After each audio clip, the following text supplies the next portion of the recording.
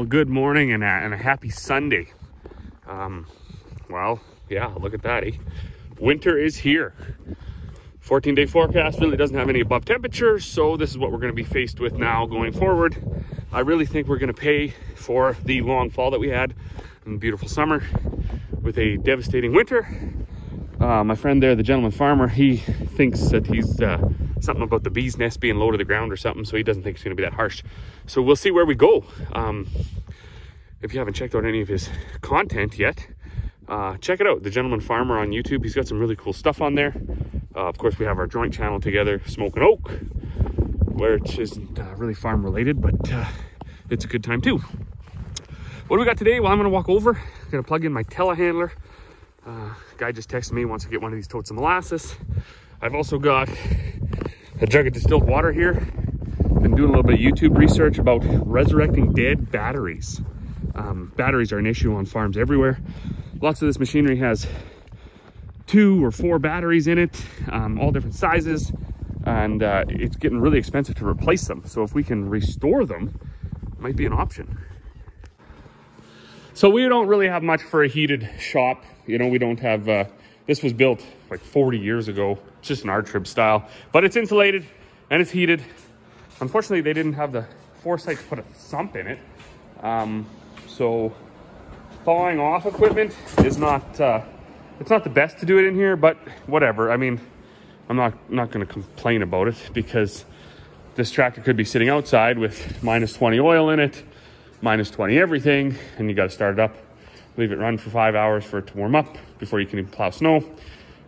Whereas this way we can, yeah, it'll just start. So heated shops up in northern Alberta, pretty much a must. Certainly, if you don't have a heated shop, you definitely need 3 walls and a door.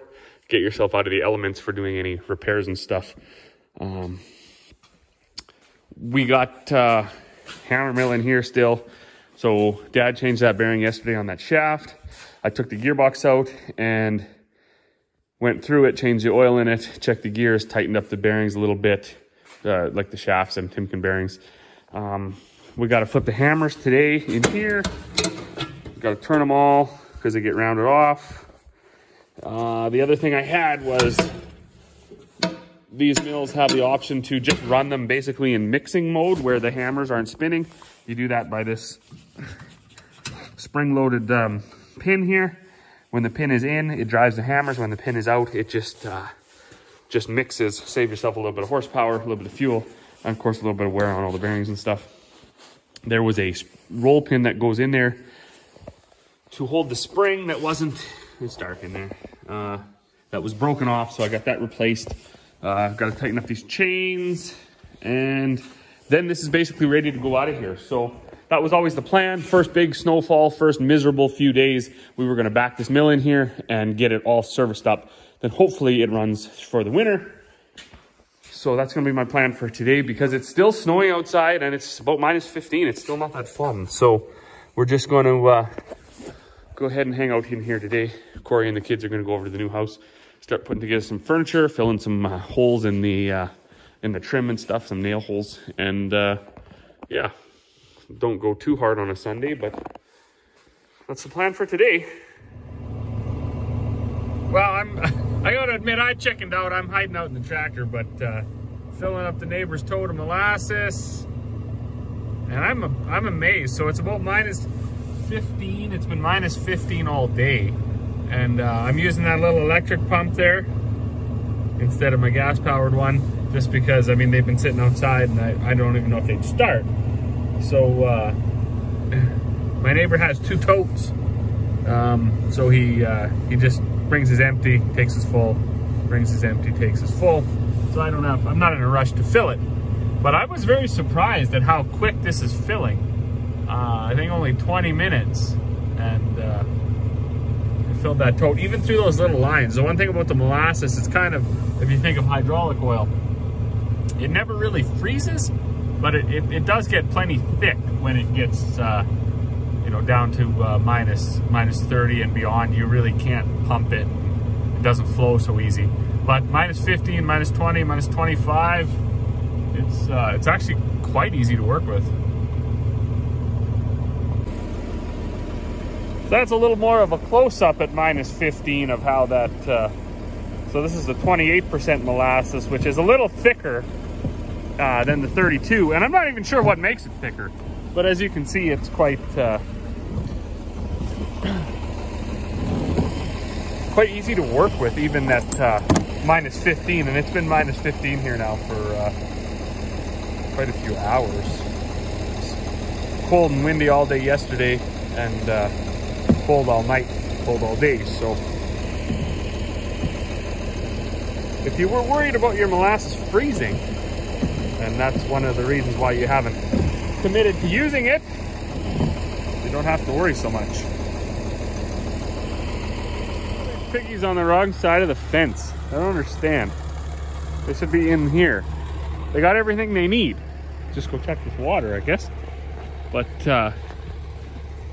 I guess if there's no water in here, that's probably why they left. No, there's water in there.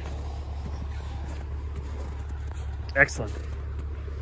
So this is the, we don't keep them in here all summer. This is just where they stay for the winter until they go off to freezer camp. But I just brought them up a straw bale to stick in their shelter here. Keep them nice and warm. It is minus 15 right now, so I gotta get this gate open for them so they can get in here. Holy moly, that one scared me. But yeah, this thing is amazing, telehandler. So skid steers were a big fad, right? Oh, you gotta get a skid steer. If you ever move to the country, you gotta get a skid steer. And I thought that myself, but from right there over to here, I could just put that bale in there. I didn't have to open any gates or anything. So it's quite amazing. They definitely a game changer on the farm. I wonder if I open this gate, if a pig will come in. Come on in, piggies. Come on in.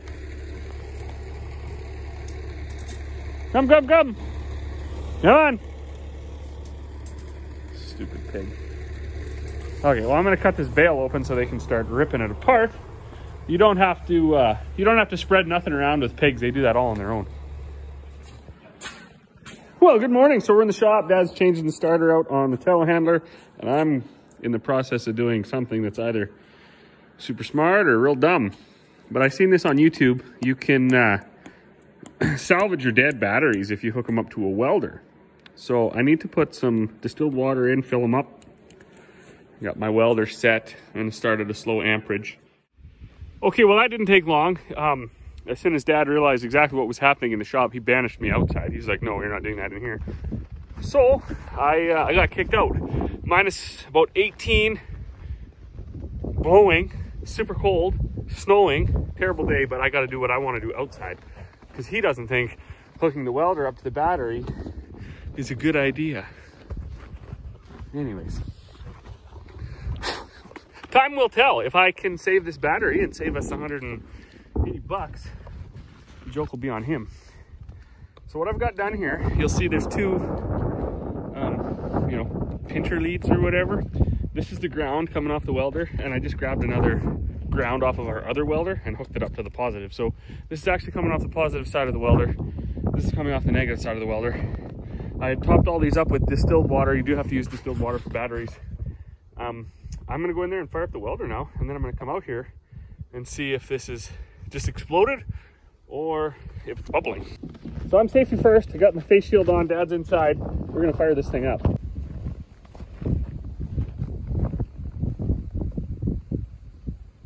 Okay, I can hear the welder running, so I don't know.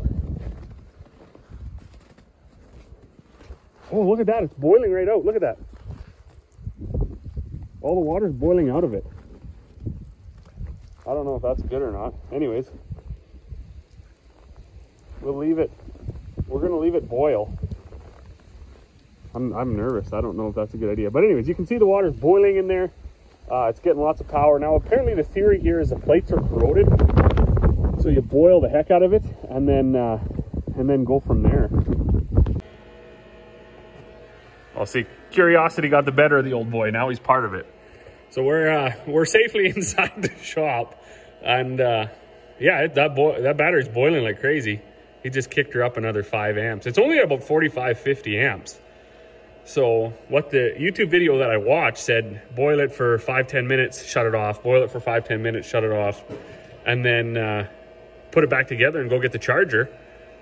So we'll do this. We'll give it about half an hour. I'll go over and get the charger from the shed and we'll put it on and see if we saved ourselves a battery. So it is still boiling.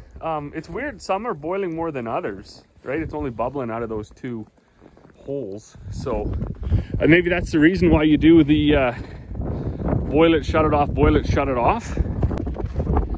But I do find it funny. My old man went from like, nope, you're not doing it, kicked me outside. Then once I got it all rigged up and it started boiling, he was just like, all right, I'll be part of that now. So interesting. It was a big day of plowing yesterday. I mean, it's miserable. So it's a winter wonderland. It's beautiful. The spruce trees look nice with the frost on and everything, but minus 17 with the wind blowing the way it is, it's absolutely brutal. We got hammer mill done the other day and I backed it in here. So nice to have some sheds, so nice. This, right, I mean, the door, we never close the doors. It's not heated or anything, but keeps the snow off of everything. Good place to store all the feed and stuff. I had the battery charger over here because when I plug the tractors and stuff in, I plug the leave a battery charger on them too. And then it's just hard on stuff, you know. I'm starting to see that more and more, that, you know, even beyond minus 20, you're almost not money ahead to try to operate. It's just too hard on everything. The oil's too thick. It takes life out of the batteries. All sorts of nonsense. So anyways, we also got to go up. We got to water that thermostat quit on it, one of those water bowls. So we got to do that. And Corey said she has no power in her chicken coop. So we'll go up there after we get our starter changed in the telehandler and then our battery experiment done with. All right, first start with the new starter.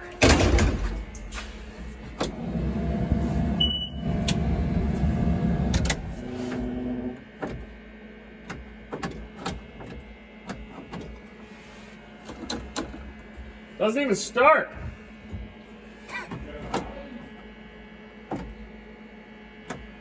I got nothing. That's not good. Well, we found the no start issue. We had this white wire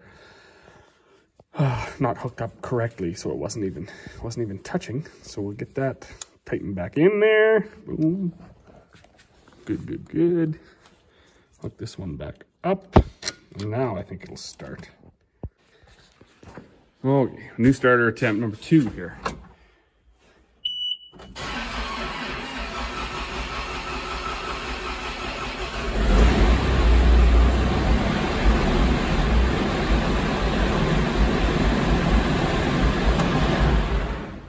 I guess it worked. I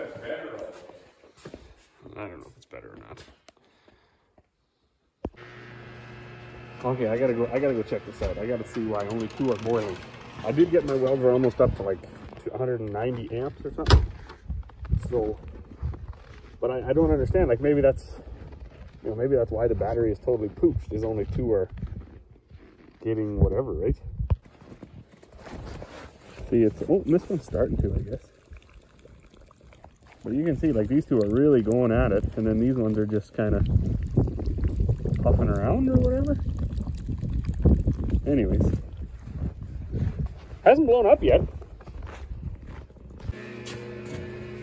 All right, I'm back, safety geared up. Look at this, this is interesting. So I thought I actually blew my welder up because I jacked her right up to like whatever, 195 amps. And look at, now we got 3 of them bubbling. Before we only had the 2. Now that middle one's bubbling. This one's starting to like do this. So I don't know, like maybe if we get all 6 of them bubbling, that means it works. I don't know. Anyways, it's interesting. Battery hasn't blown up yet, so it can obviously take whatever we're putting to it, because I can't turn my welder up anymore. But that's an interesting development.